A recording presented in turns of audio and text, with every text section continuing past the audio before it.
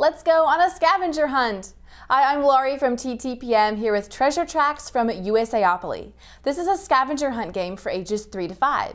It can be played by one or more players, and the object is to find all the animal cards hidden by a parent around the house. You start by selecting 10 location cards, 5 search clues, and 5 animal cards. Set aside one location card, and this is where the search will start. If you've chosen a chair, for instance, hide the next location card on the chair. At the next location, place a search clue. Then hide an animal card near an object that corresponds to your search clue. Leave the next location card there too and continue hiding cards until all the cards have been hidden, ending with the last animal card.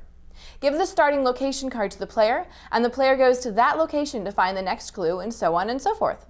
As kids go, they use the collection pouch to hold all of the cards, or the pouch can be placed at the end of a search to hide a prize. The game instructions also include 4 additional ways to play. This is a very cute game that is easy to set up, customizable, and gets kids active. It's also a nice way to introduce kids to colors, letters, image and word recognition, and following directions.